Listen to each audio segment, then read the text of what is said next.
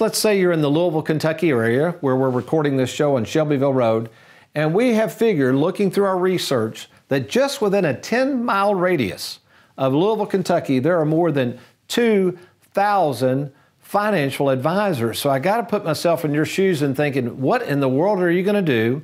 And how are you going to find an advisor that is working in your best interest? Well, on the last segment, we covered this little graphic. This is one place to start. Mainly, it's all about disclosure, trying to find out if these people are independent. Are they captive to certain other companies? Can they sell a multitude of products? What are their fees? What is their setup? What is their attention to details? Do they even have a process? Et cetera, et cetera, et cetera. So what I thought I would do, kind of dovetailing on this point, we're going to walk over to the whiteboard. And I want to kind of help you understand this difference between someone, an advisor who is captive or beholden to one particular company, which again, nothing necessarily wrong with this. Don't get me wrong. So if you've got an advisor or an agent that has to work with one company, a big institution, I'm not saying there's anything wrong with that. I'm just trying to share with you exactly what can happen in terms of getting a broad scope of products and services. Or somebody who is independent of all of these companies. I can work with anybody I want, assuming they're wanting to contract with us. Some insurance companies are captive, and unless you put all your business with them, they won't let you be. So there are certain companies out there, even if I wanted to write their products, I couldn't, because I've got to agree to do all my business with them, which I'm not going to do that. Oh, good example of this.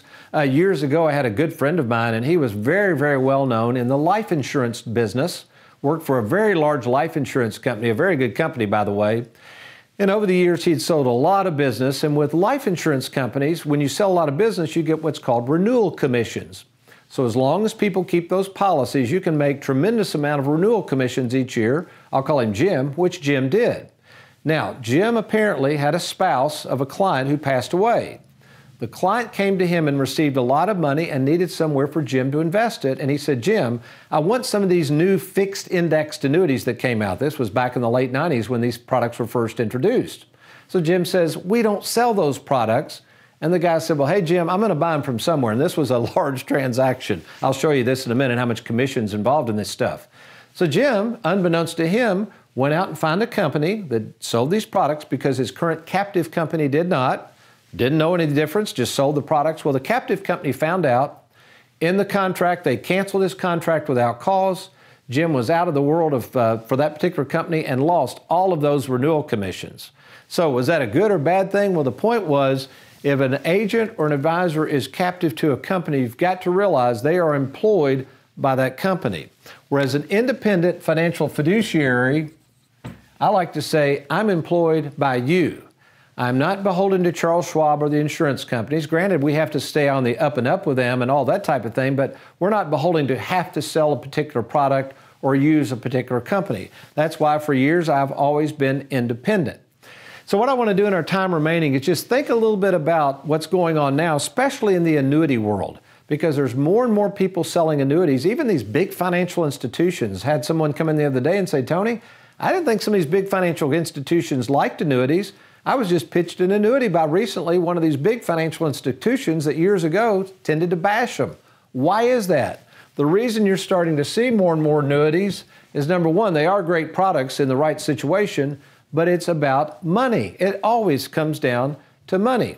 So what we're going to do, we're going to imagine you take $100,000 and you're going to put it either with an insurance agent. You have to be a licensed agent to sell annuities that works for a captive company or one like us that's independent. What happens exactly? Well, depending on the type of annuity, that annuity might pay a 6% commission. So that would be $6,000 that's paid to the company. All right, keep this in mind. So let's say our good friend Jim, he was employed by a company. The company, the captive company, got the $6,000, okay, depending on Jim's production. I don't know, he might have gotten $3,000 of that, and the other $3,000 went to the bottom line of the company.